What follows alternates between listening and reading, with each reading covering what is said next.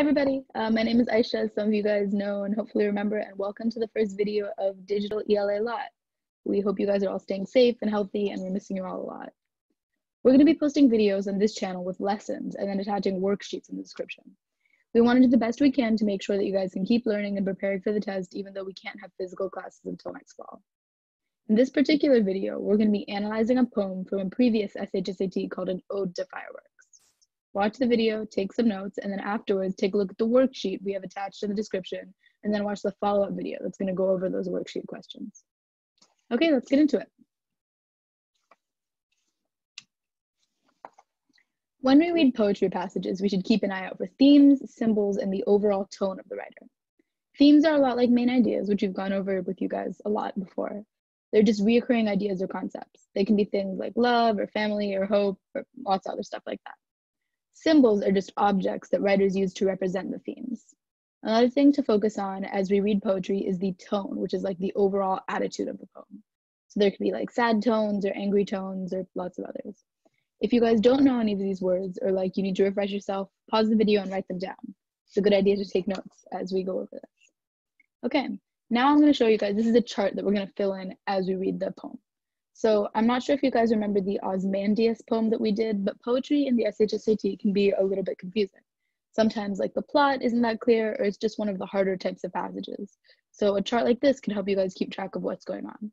This chart has 3 columns. There's the who column, the where column, and the what column. We're going to use the who is going to keep track of the characters, where for settings, and what for main events. This will just make poetry a little bit easier, as on the SHSAT, in my opinion, it's like the hardest type of passages. Okay, I'm going to read the first stanza, and stanza is just a paragraph for poems. That's just what we call them. I'm going to put the text up, read it out loud, and then we're going to go over the chart and just some extra stuff. Okay, let's do it. In autumn, my mother drove us to the edge of the field, where the fair was set up year after year. The carousel, the bumper cars, the long, low sheds filled with prize-winning animals. We, my sister, my cousin, and I were ready for bed, already in our pajamas. This was a treat we waited all year for. We waited in the darkness for the first low, dull thwump, like someone beating an old, filthy rug hung on a wash line.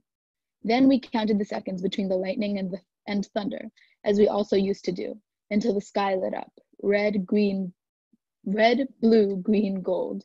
In my mind's eye, I can still see the straggly, ancient oak whose branches reached up past the exhibition halls, silhouetted against the spectrum of stars cascaded behind it. Okay, let's go to the chart. So, for the who column, we have a couple characters. We have the narrator, and we don't know their name or much about them, but we know that there's a narrator because the poem is told in first person.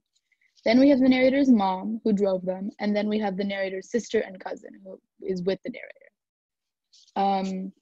For setting, we know from the beginning of the first few lines that the characters are at a fair in the fall. There's a lot of description of the fair, so if you want to add some text evidence, that could be a good idea. I just put lines 1 through 4 because that's where most of the evidence and most of the description of the fair is. For the what column, the big event is the fireworks. They're clearly pretty important to the narrator, and just like the whole poem in general, given that they're the title, an ode to fireworks. So I suggest writing down some additional information about it. I put exciting and colorful along with lines 6 through 7 and 11 through 12 just for some text evidence in case I need to go back for a question. Okay, before we move on, let's talk about the word in italics, the thwumps. So thwumps are an onomatopoeia, and an onomatopoeia is a word that imitates the natural sound of a thing. So it's pretty much just a sound effects. Other onomatopoeias are like pow or kaboom or crash. In this case, the words were in italics because they were not, or because it was an onomatopoeia. But in general, italics just means an author is emphasizing a word. They want you to put a little extra stress on it and read it a little bit differently. So in the next stanza, you're going to see that that's not, onomatopoeias are not all that italics are used for, but in this case, that's what it was. So if you guys don't know that word, and I certainly didn't know this word until pretty recently, write it down outside of the chart, pause. I'm now going to move on to stanza number 2. It was one thing to look up into the sky and imagine yourself in it, or to make pictures among the clouds, which my sister liked to do. No, I would tell her, that cloud does not look like an elephant, a hat, an umbrella. But it was another thing to see the sky at night written upon with those jewels. We lived in the country. Night was night. All around us, crickets stridulated in the stubble of what had been somebody's cornfield, their song rising and falling. You could smell winter on the air's edge. All right, let's go to the chart. So there's no additional information, there's no additional characters in the stanza, but there's a little bit of additional information about the sister. The sister is more imaginative than the narrator. So I just added that in because like the sister sees stuff when she looks at the clouds that the narrator doesn't. For the setting, we learned that the narrator lives in the country, and we also learned, which is really important, that all this happens in the past. Like this is all a memory of the narrator's childhood. So add that they lived in the country and just add some descriptive words in there just because there is a good amount of description. I put dark and quiet, but you can add what sticks out to you. And also make sure to make a note that this is all in the past. For the what column, there wasn't that much, like not that much happened in this passage, but they did mention the fireworks again, which we know is important because of the title. So if you want to add something in extra, that's a good idea. I put memorable and special because the narrator here describes them as like jewels. Now, before we move on to the last stanza, let's talk again about the word in italics. In this case, the word was not, they were not onomatopoeias. They were just meant to emphasize things. So let me move. So in this first example, no, I would tell her that cloud does not look like an elephant, a hat, and umbrella. The not is italicized to emphasize how unenthusiastic the narrator is. In the second example, or the second lines where it had the italics, we lived in the country, night was night. The second time they say night is emphasized because like it's just meant to talk about like how dark the night is and with the country skies, in the country skies. And before we move on to our last stanza, let's talk about the tone really quickly because in the last stanza, it changes settings and it changes to the present tense. So it's important that we talk about the tone that the narrator had about the childhood memories. I chose happy and like nostalgic because it seemed like the narrator was thinking back to good times and like those were the words that stuck out to me. But if you guys can think of some better ones or some that stick out to you, go ahead. Okay, I'm gonna move on to the next one, or the last stanza. Now, in the city, when the sky dips into shadow at New Year's or on the 4th of July, I find myself craning my neck upward at odd moments. The city sky is always lit up. This is where we live now, and it is how we live now, awash in light of every hue. Everything is a constant celebration, picking up washing at the cleaners or stopping by the corner market for a loaf of heavy bread.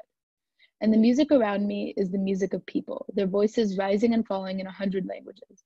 But beneath the yellowish glow deep in the sky of all our city lights pelting out into the universe, I remember the feel of the pickup truck bumping across the ridged field as I kept waiting for those childhood births, watching as they escorted us home.